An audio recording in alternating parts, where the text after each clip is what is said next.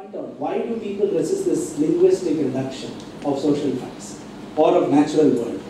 You reduce it, you reject it because you then do not have agency outside you or the group of community. You know, it's a very, you lose your notions of autonomy and agency for action and for change.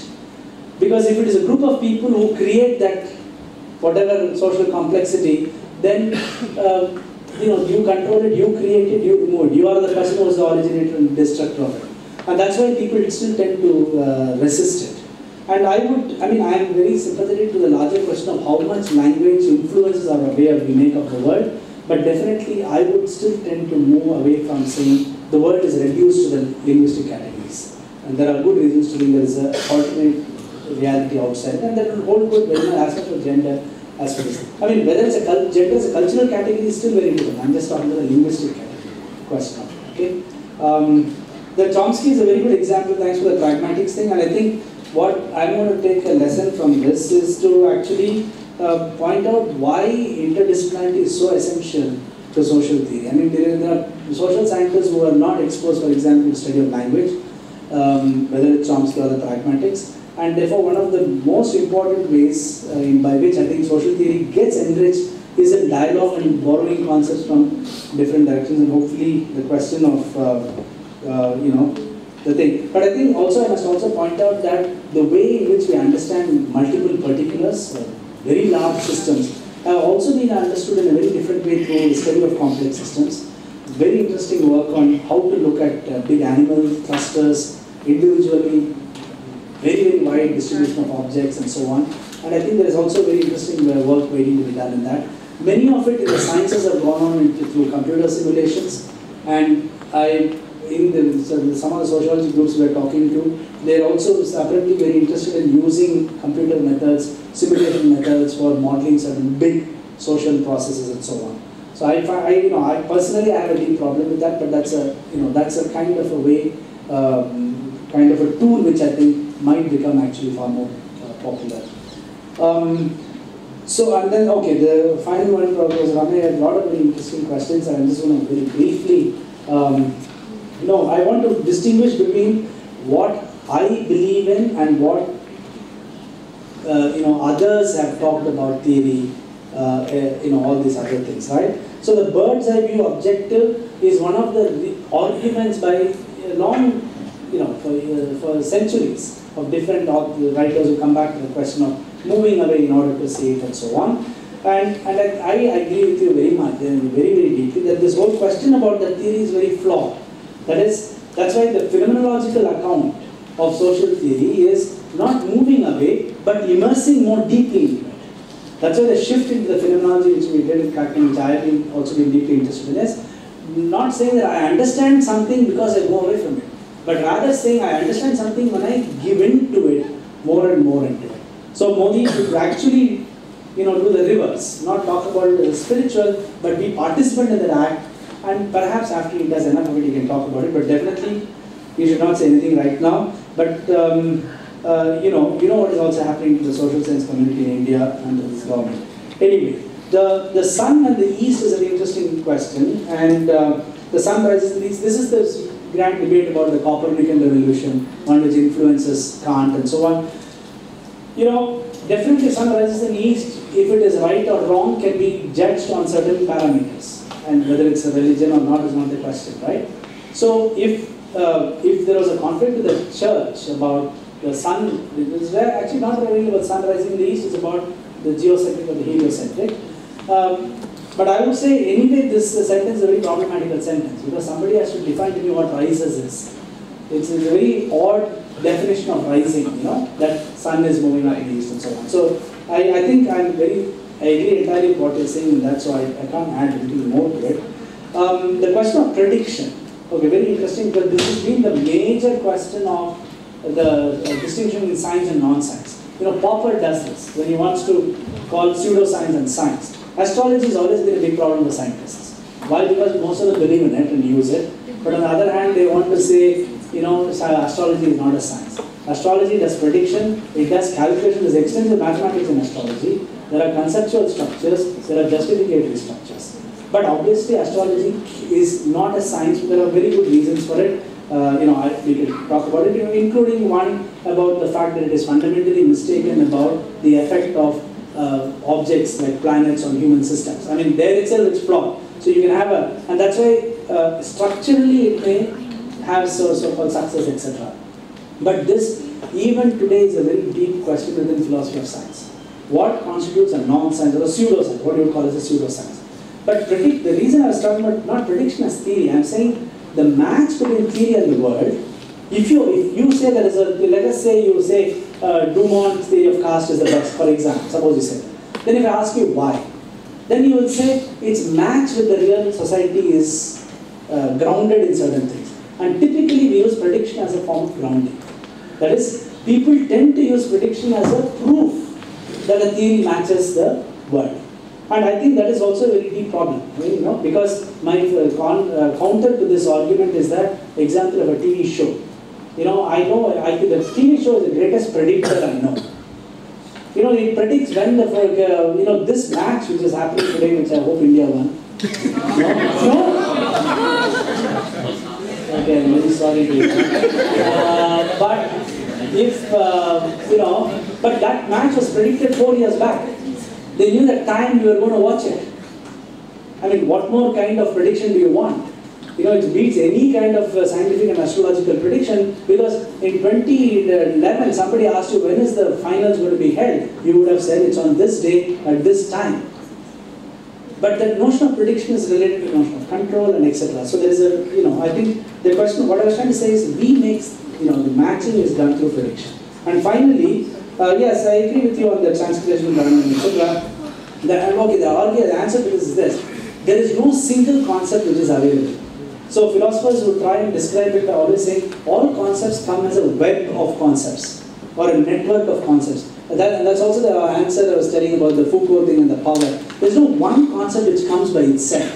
It's impossible. The only way in which a concept attains the status of concepthood, in a sense, is to be always in a family of concepts. So, and that is also therefore the question of the ethics of invoking a concept to talk about it. So in fact, I tell my students, if you suddenly say I'm oppressing you in class, if I'm giving you an assignment, then you have to be very careful in using that term, because the oppression comes with a lot of other connected concepts, and there are people who are really being oppressed who are suffering a lot, and your context is very different, and they are also suffering a lot, I think.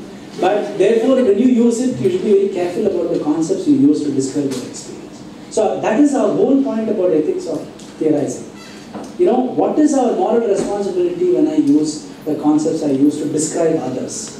In other words, what is my moral responsibility towards others? Why am I talking about others? Why am I describing others? And how do I listen to them? Thank you so much.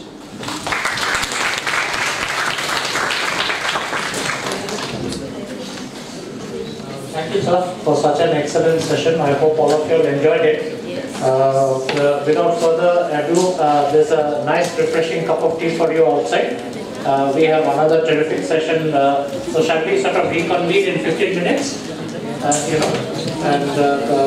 Sundar, thank you so much again for this excellent special talk by one of the best known experts in this area. Dr. Soumyabrata Chaudhary, Associate Professor, School of Arts and Aesthetics in JNU, is going to deliver the talk today. The title is very much there on your program sheet. Dr. Chaudhary has shown for us, has been one of the, as far as I know, one of the earliest persons who has been speaking about this thing called social theory. And we have known him since the 1980s to speak. At that time, somebody like Foucault was just entering into the portals of Indian academy. Already by that time, Somo was speaking quite a bit about the nuances, the different aspects, the necessity of it. And the best part was that he has got a very deep learning and background of the classics, especially Greek thinking, and he has worked a lot on Socrates, Plato, Aristotle, and all of them. He's also a very versatile personality in the sense that he's a playwright, he's acted, And his theatre shows have been very popular in Delhi and elsewhere. And right since his college days, he has been a very vibrant person. So performativity, theatre, theorizing, and social transformation are the interfaces within which he basically works. He has spent a very nice time at the Indian Institute of Advanced Study at Shimla, from where he has published his very famous book on theatre and performance. He is going to speak on a certain aspect of social theory, a very specific focused aspect of social theory, and one of the most contemporary areas, which has got tremendous significance for what we are doing in the field of social transformation. We'll listen to what he has to say. May I now request Dr. Somabrata Chaudhary to take the dais. Please give me a big hand.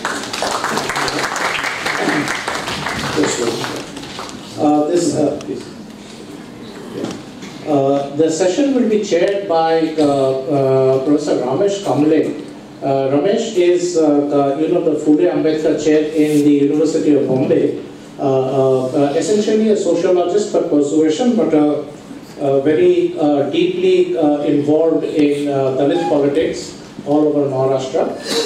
He has been a person who has been, for me, one of the main inspirations in Bombay regarding doing social theory, and especially its interface with Dalit politics. And he has written quite a bit, but more than his writing, he has been through his interactions with colleagues, with students, with activists, has been a tremendous inspiration. And I really consider it a privilege and a pleasure to have him with us to chair this session. Professor Kamble has also been the main initiator of a very exciting MPhil program, which is starting very soon in the University of Bombay, hopefully by next year, known as MPhil in Critical Cultural Studies. So we just had a brainstorming session, and it's going through the normal process of academic council and all that. So once we have that, I think Bombay will become a very vibrant place and throw a challenge to Delhi as such. We can include Calcutta into it if you want to. But may I now request Professor Kamble to take the chair.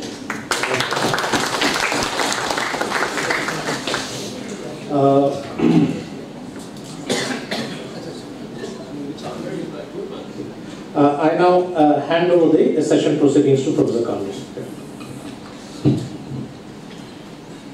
We have had a very long day, and I know, and I don't want to detain you any further, and request Dr. Somabrata Chaudhary to straight go ahead with his talk, and then maybe after he finishes, I might speak for 5 to 10 minutes, and then we will conclude the session with discussion. So, is it okay if I sit here? Okay, so thank you so much, Part7, for this lovely honor. I don't know whether I deserve it. I seriously doubt it, but I'll try my best to justify it. And thank you for chairing the session. So what I'll do is there's a text for this lecture, which I'll try and read for the most part. But before that, let me just quickly summarize the 3 sections of this talk. It's called as is, I'll go a bit slow because I don't see very well and the text, but it's not a long text, don't worry. The lecture is called Society is Not a Substance, Contemporary Social Theory and Logics of Nihilism. So this is 3 sections. The first section refers straight away to the contemporary political situation in India, which means that in the present, among the people who occupy the government today, the ruling classes, if you want to call it that, they're not strictly ruling classes. What I mean is the present ruling government and the party which rules there. We notice in the present there is a certain sort of increasing unhappiness among one section of that of the people who follow or support this ruling dispensation against another section which equally supports this dispensation or forms even a part of the dispensation, which we all know. Which is, of course, the part which is deeply unhappy, or at least says it's deeply unhappy, with the increasing high-strung, right-wing positions and declarations against anybody and everybody who they think is anti-Hindu Indian society. And in that, several campaigns are initiated with greater and greater intensity and a kind of stubbornness. For instance, the conversion, Karwapsi and all that, the love jihad. And the other party, which is also apparently supporting the same government, says that this is not what we supported this government for, this party for. And it says that we supported it for an agenda which is development. So we know this.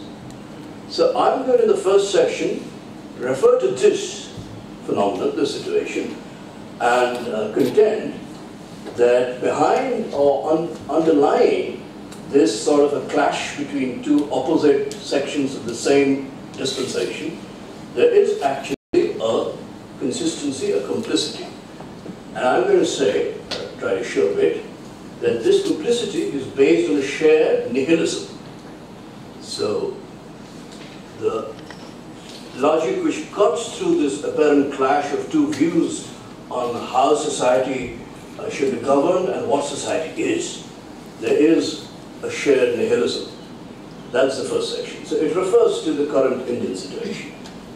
The second section is going to be a more general philosophical examination of the idea of nihilism, in which I'm going to suggest that apart from these two views that I mentioned, that I'm going to talk about in the first section, which exemplify something like limited nihilism or even negative nihilism, there is another sort of philosophical thinking about society which is founded on an ontological nihilism or affirmative nihilism, which asserts that society is originally founded on a nothingness. It is not founded on any kind of positive attribute like community or identity or nationality or ethnicity or language. It is indeed founded on something which is fundamental to the human being, or the being of the human being, which is a kind of originally nothingness. That I'm going to call an affirmative nihilism, and I'm going to talk about that as a philosophy of society or as the ground for another sort of social theory, in which I'm going to discuss an Italian thinker called Roberto Esposito, a certain essay of his called Community and Nihilism. And the third section, which is not really a section but a kind of last part, are going to be citations from two thinkers that I work with and on these days more and more, which will be examples of two thinkers who can help us break out of this sort of a deadlock between two sorts of nihilism and make us look towards another kind of thinking about society, which is not about any kind of ontology of society or politics of society, but society is something which is to be created. Society as something which is an event or a creation, rather than something which exists, whether ontologically or politically. Something which becomes as if society for the first time, as if there was no society till this moment when a new society is created. Obviously, what I refer to, society from the perspective of social revolution. In this, I have two thinkers in mind, who I'm going to cite very briefly. One is a contemporary European thinker, Alain Badiou, and the other is the great Indian thinker, B.R. Ambedkar.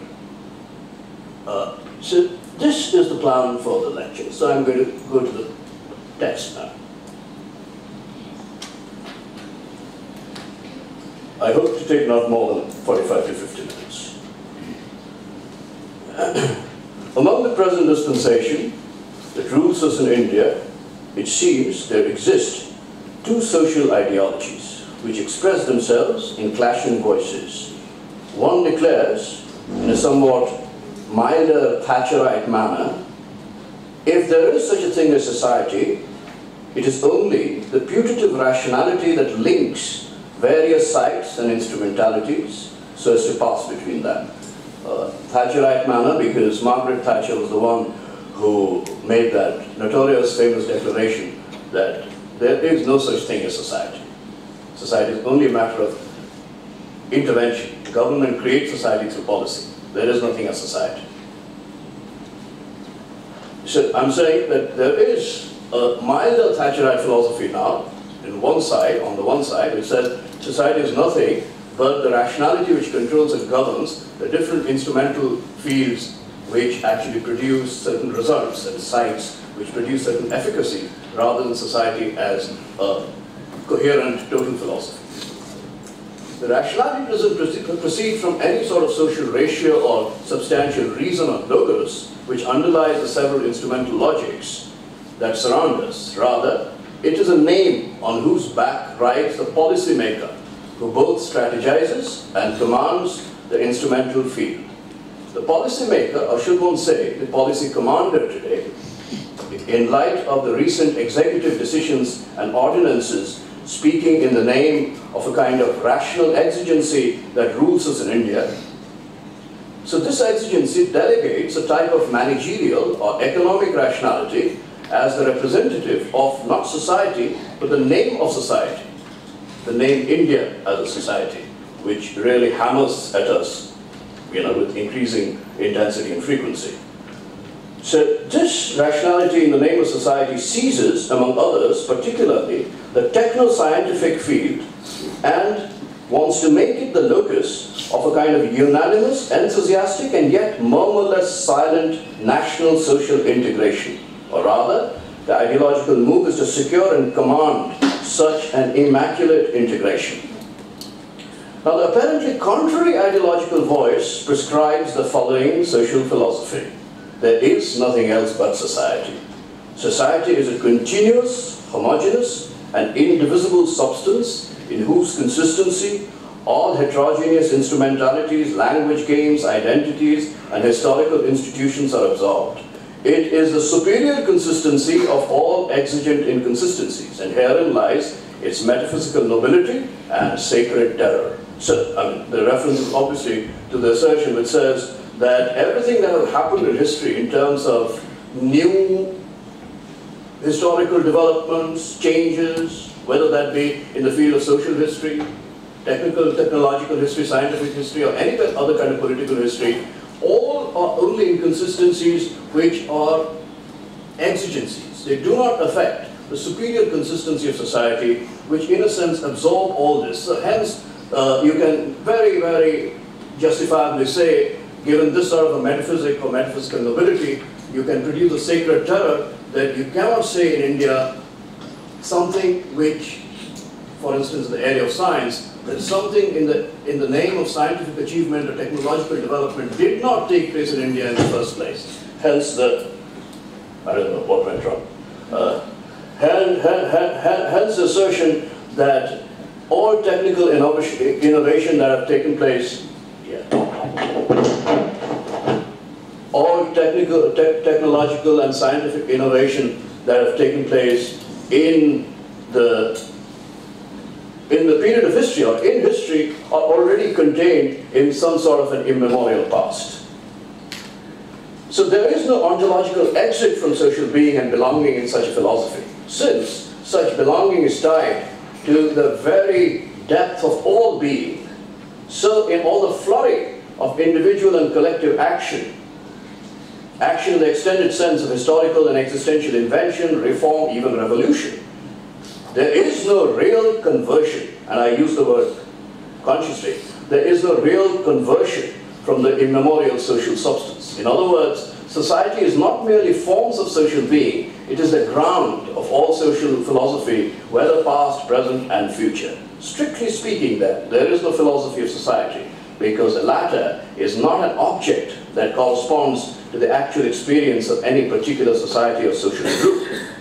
And in every empirical exigency of an inconsistency between the absolute speculative measure of society as such and forms of relative historical social existence, especially when such inconsistency threatens to translate into a rupture of the very idea of the continuum of society, that is, threatens the possibility of a social revolution, either the exigencies must be commanded out of existence or they must be reabsorbed in the immemorial consistency which always will have contained all the movement, all the historicity of change, disorientation and reorientation. So while there is a wealth of development in terms of instrumental, technological and other sorts of programs of society which in turn impinge on actual forms of life which are changing, society itself cannot and must not develop. For that would be to admit that society was not immemorially present in all its immaculate, vibrant, developed and consistent sense in the very first place. Now it is my contention that despite the apparent contrariety and even violent clashing nature between the two above views of the meaning and value of society, a clash that expresses itself with flagrant disregard for the outrage of the present-day Indian modern, the rationalist, even the liberal, who probably in vast numbers has voted for the present government. There is a structural and political complicity, even consistency between the two views. They are complicit and consistent with each other because the two views are both nihilist logics which determine differentiated social philosophies but with a shared economic and political stakes. But I also think that this is a limited diagnosis. The two ideologies, one relativist with a pragmatic orientation, the other absolutist with a metaphysical axiom, that axiom of society will not and must not develop, equally prescribe the limits beyond which any thought of social constitution must not go. And in case of any interruptive historical actuality that threatens to either force a new social philosophy, so anything new in the radical sense, something unforeseen by hitherto existent social theory, or something which hollows out the substantial and immemorial substance of the metaphysics of society, if such a thing happens, such a historical actuality must itself be forced or commanded out of existence. Hence, two apparently clashing sets of propositions are united in their overall functioning as what could be called negative nihilisms with a shared favor for decisionist politics. So that is the logic behind ordinances, executive decrees, which I don't think are contingent merely in the current story of the legislation that's going on, or the attempt to legislate on the land ordinance bill and all that. The decisionism of making such a policy come into the body of society is something which both the apparently clashing sides of social philosophy share. And that is essential to the nature of their shared nihilism, because they will not accept anything new which produces another thought of society beyond the axiom that either society is only a field of instrumental policy or society is an absolute existence without any history. So in this light, the decision of politics, the decision of economics, the decision of the techniques of life are inseparable from the exercise of power at every stage and threshold of these very sites. In light of the above, the question then arises whether it is possible to unfold a thought of a certain kind of positive nihilism that would be indispensable for grasping the constitution and emergence of society, both as historical actuality and philosophical theory. And what would be the affirmative contribution of the nihil, the nothing, in Latin the nihil as nothing, the nothing, in forming society as an event of history and of thought. So nothing now brought to history, rather than nothing being an axiom beyond history or outside history.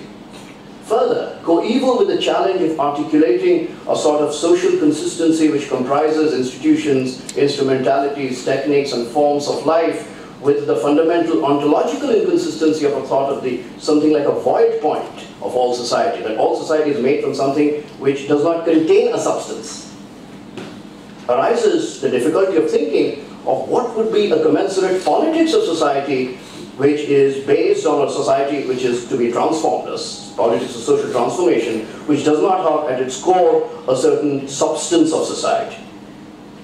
Which of course means the question of eventually the ontology of identity, social identity. I'll come to that.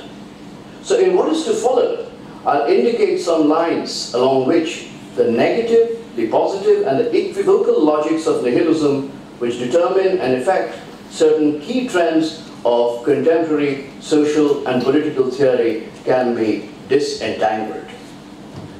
So the second section now, which moves the terrain from the immediate Indian historical context to something which is in the domain of philosophy and the relationship of philosophy to social theory. In a short text published as part of the book, his book, Introduction to Metaphysics, Martin Heidegger refers to the second passage, or the second stasimon, of the chorus in the ancient Greek play Antigone by Sophocles. This is after, and in the play Antigone, the crisis of the play arises because the king had given an order that one of the brothers of this character called Antigone, who is actually she's a princess, she's part of the royal household. One of the brothers who was a traitor, apparently a traitor, in his death must not be buried. He must be left in the open ground to be left without ritual burial, to his body to be eaten up by vultures and dogs. And this was the lesson that the city, any further traitors were to learn by depriving the body of ritual social honors. So Antigone tries to bury the brother in secret. When the first time it is known that someone has tried to bury the brother, the chorus, which means the citizens of the city, they get extremely disturbed by what has happened, because they cannot understand that how any individual can violate the order of the sovereign, the king. And then the chorus speaks a particular, a long poetic passage called the stasimon. In this speech, sometimes called Ode to Man, the chorus praises the great genius of man to have found the way. In Greek, the word way is poros, from where we get the word poros, something through which you can pass. So the way poros, through the most intractable impasses, which is aporos, where you can't pass in the world, which includes in this passage pantos poros. See, the chorus says man has been able to move through the ocean. It has been able to invent language. It has been able to make institutions. It has been able to move through all the intractable impasses which apparently could not be overcome, and man has been able to do that. So man is in that sense a great inventor of ways, and yet after all that man has to encounter the greatest impasse of all, which is his own self. Here the Greek text uses the word dainon, which in English is usually translated as strange. Man is a stranger to himself. Heidegger, in his interpretation, employs the German word unheimlich, or uncanny. Freud also uses it in another context. For man's fundamental anxiety when confronted with the question of constituting the self-relation of his being with the very nature or the being of his being. Herein man is anxious and trembles at the threshold of a foundational abyss or nothingness, instead of any firm ground where he can place his being on. In a sense, in the play Antigone and in Heidegger's interpretation, this is a threshold of crisis of man's preconstituted relations with himself and with other men, and the combined efficacy that carries the presumption of the name society. So society is nothing here but the understanding that all the activities of society must carry on uninterrupted efficaciously. Once that efficacy is threatened, then man in his crisis, collapse of efficacy, becomes as if nothing, insofar as he is thrown back upon his originary nothingness, which is as much a kind of strangeness So the word strangeness sometimes is interpreted as nothingness, though we understand that the word strangeness is an adjective, but nothingness is a state. But often in the translation of the Greek word dainon, strangeness and nothingness are interchanged, and Heidegger in particular emphasizes this proximity between strangeness and nothingness, the adjective and the substantive ontological idea of nothingness. So for the world of Greek tragedy, there are two options. Either violently exclude the nothingness to attempt to perpetuate the regime of historical society, which the king wants to do, or encounter the violence of the nothing to never cease attending to this event in the historical journeys of all socialization. So the chorus represents the encounter, the violence, that such a thing is possible. However much the politics of the king might prevent such a thing from happening with the threat of death, still such a thing actually happens, such an event actually happens. So how to confront the violence of this fundamental strange thing that people disobey? This is the point of Antigone. The chorus doesn't understand disobedience, and yet it has to confront disobedience. Now, modern philosophy of existence cannot afford the Greek choice of something where the order can be carried on by the sovereign, or something like an incomprehensible rebellion takes place on behalf of someone who is as if a social insolvent, someone who is socially unacceptable, because after all Antigone is a woman and she comes into the public space where a woman should not be. So she belongs to the oikos, the household, and she comes into the polis where she commits this transgression, and to that extent she is unacceptable there. That is the Greek choice. But in the modern choice, in the modern philosophy of existence, we cannot afford the choice of the Greeks, and we must assume the only way forward, which is the way of a kind of inward or reflective consciousness that is anguished and alien for the very self who bears it, who has to confront the fact that not Antigone as someone who is outside yourself, but all of us are responsible for our own actions. And to that extent, we have a responsibility to disobey. This is the modern social choice, while for the chorus in the ancient Greek choice, Antigone was always other. Now, in an important essay called Community and Nihilism, the contemporary Italian thinker Roberto Esposito extends the Heideggerian investigation from its modern existential horror of all social consistency to the general ontological status of community. So Esposito refers to another Heidegger's essay called The Thing to bring out the double nihilism contained both in the idea of the thing as something like pure substantive objectivity, and in that of community as the fullness of some sort of an organic identitarian participation. In both cases, we need an archaeology of nihilism, and this archaeology consists of uncovering the fundamental void underlying the so-called essence, the thingness of the thing, or the being communitarian or communal, not in the sense that we use it in India, but in the generic sense, the being communal of community. As Esposito writes, and I quote, "The essence of the thing is, therefore, it's nothing." To the extent that outside of this perspective that this opens, the thing loses its most intimate nature to the point of disappearing, or as Heidegger has it, to the point of being annihilated. So there are two nihilisms here. The nihilism which constitutes the thing, and the nihilism which annihilates that very constitution. So if you neglect the nihilism, then you annihilate the nihilism. So the double nihilism. This brings up the second articulation of nihilism insofar as the neglect of the essential nothingness of the thing, which is the same thing as community, annihilates the very being of that thing, which is the community. In this essay, Community and Nihilism, as well as his book Communitas, Esposito's thesis begins from the proposition that the well-known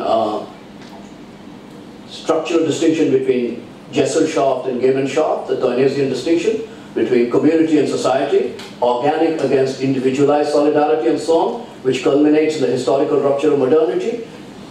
Esposito's thesis suggests that we complicate and put into question this distinction. In Esposito's hypotheses, which and the demonstration launches very interestingly from an etymological examination of the Latin word munus, contained in communitas. So you have the word community or communitas, in which the central Latin component is munus. Now munus actually means, from which the word munificent comes in English, which means generous. So it actually means gift, to give. But interestingly, munus in Latin does not mean the receiving of the gift. It means the giving of the gift. So anthropologically what it means is, in the cycle of the gift is given, but we don't know if it is ever or where it is received. So it is like a gift which is always given but never received, which produces in the circuit a lack or a nothingness or a void, because once you give something, that place is not occupied by anything got back. So there is a void. And that void has to circulate, because at every point it is the gift which is only given and it's not received. So the economy is never, the circuit is never completed. And in that sense, community is the continuous traveling of the gift which is never received, and hence the lack of the void, what he calls the nihil. So community is constituted by the nihil. So this is Esposito's method of showing, in his book as well as the essay, the originary being of a community as woven from a constitutive void or lack that is always material of all primordial social identity. Even before the distinction between communitarian ideology and modern alienated society becomes operational, community is already an expropriated relational nexus at its very founding in the void, just as the ontology of the thing is for Heidegger. However, it seems to me that there exists a significant equivocation, of not confusion, but oscillation in Esposito's thesis. It is this, that we are not certain whether the constitutive lack or nothingness which structures and circulates in the communitarian relation is ontologically founded. That is, if, like in Heidegger, that human being, the being of the human being is founded in a lack, is it that? Or is it something which has an anthropological basis? That human society is based on something which is in the nature of an economy, which always is the gifting of someone with something, but for which the economy is never closed. In that sense, a community is always an open economy. Is it an anthropological idea, or is it an ontological idea? About this we are not sure. And Esposito's thesis then seems either there is a primordial ontological thesis, philosophy of society, which is always a communitarian openness with this lack circulating forever, or it is actually a diagnosis of modern alienated society, which we know is constituted by a certain kind of alienness, anguish, which Marx was the great thinker of to begin with. And what Esposito is doing is actually producing an image of community through the image of the alienated modern society, which is a historical society. So it's a confusion that we have, that is this a thesis on community retrospectively through the image of alienated modern society, or is this an original thesis, which is a philosophical thesis, that community is based on an ontology of nothingness, which would be strictly Heideggerian? About this, I'm not sure. Nevertheless, even despite this equivocation, it does not detract from the great value of understanding community, not as a property to be communally possessed or collectively partitioned and participated in, but as a form of negativity or nothingness that still is not weightless and ephemeral, but is a kind of force of common or shared alienness. So one of the very powerful conclusions of this thesis is, whether ontological or anthropological, is what is common to all of us is that we all share the alien possibility that we have to transact with others. So he says that it's not a question of relationships between men. It is a question that men are recognizable as social only through relationships. And relationships essentially are an ontology of otherness. So otherness is constitutive of ourself, rather than otherness being something like an externalization of self in relations. So in that sense, what we have is a shared commonness, which is the commonness of being alien, of being non-common, of being some sort of a subject who does not recognize herself in every time she has to relate to others, and to that extent become other. Now, this entire thesis can be pictured as a philosophical politics of a new idea of being in common, inherited from the axiomatic which cuts through or intervenes in the separation of pre-modern and modern society. So, we think of pre-modern society as a society of one sort of solidarity, which is organic, and modern society as individualistic. So this cuts through that separation. A new being in common that draws out then political potentialities which also cut beyond the separative options of secular and religious identity, citizenship and pre-citizenship subjecthood, which is archaic subjecthood, organic and mechanical solidarity, and so on. One might think of, in this light also, well, the influential other Italian thinker, more well known in India, Giorgio Agamben's work, as also a consolidation of this sort of a kind of potential politics, in which, on the one hand, Agamben conducts genealogical analyses in the style of Foucault of social forms with governmentality, or I suppose it has a very interesting word, it's an immunization. So government, and he takes Thomas Hobbes as the first political theorist who produces a theory of state as immunization, like we speak of we conduct for children or for populations immunization against something like endemic diseases that might strike the body of society. Hence, we need an immunization against the very idea of communitas, because communitas is built on idea of lack. So we must need to immunize ourselves against this dangerous lack. So state in that sense through Hobbes can be seen as an immunizing agency. Government is like day-to-day immunization, and state power can also be seen in those immunizations which are more strictly or directly invasive, but still immunization. So government and immunization can be used in a similar way.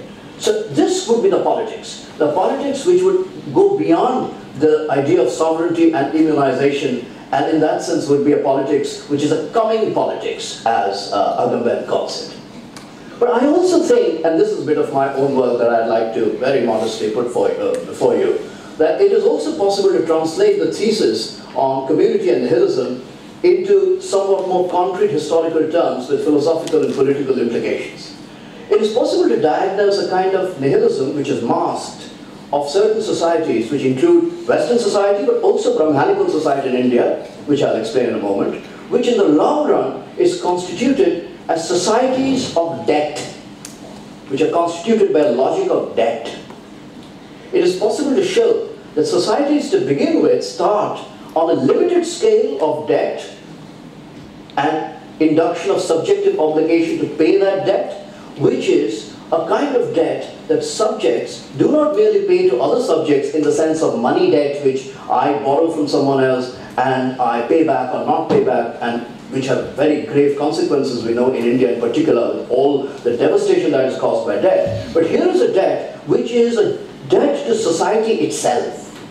Community is only an identitarian mask for subjects avowing this essentially unpayable debt to society, which is totalizable only as the other. So all society is always other. There is nothing like my society. Insofar as there is society, it is always other, to which I owe a debt.